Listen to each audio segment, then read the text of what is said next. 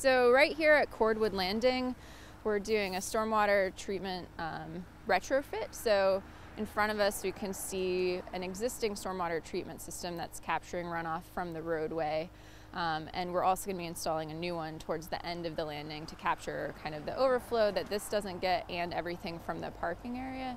And right now they're just getting started with construction. So down the way they're setting up kind of the silt socks for erosion control around the edge.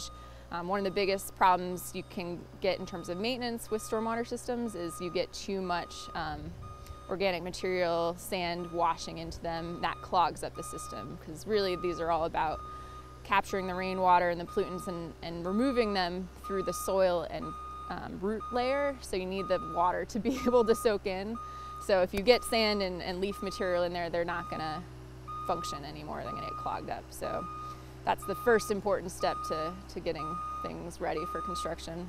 The large stormwater treatment system near the road is capturing a lot of the runoff right from Old Post Road, but some of that continues down the landing, and this whole parking area, which is all soil and sediment, the rest of that continues downstream and into the bays untreated. So, I mean, that can be anything from, again, the nitrogen, bacteria, other pollutants off of cars.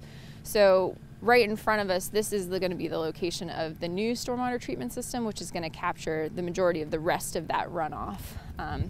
So kind of the area surrounded by, at least here, the pink, where there used to be a parking spot, that's essentially where the new system is going to be. And then again, around it, we've cleared all of the invasives, so that'll get cleared and planted out with native plants as well. And it improves the view now that we don't have kind of this growth of brush. I mean, one of the things we want to do is not just improve water quality, but see how this landing is being used and improve it for the public. So kind of from where we're standing down to the water, to stabilize it, to improve that access for boats and vehicles.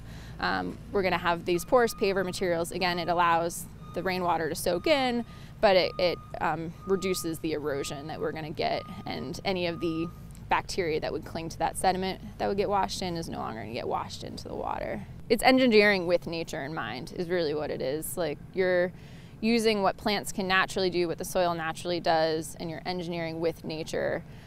So it's not completely natural, but you're using the natural functioning, those chemical processes to help treat what we've kind of, where we've caused problems.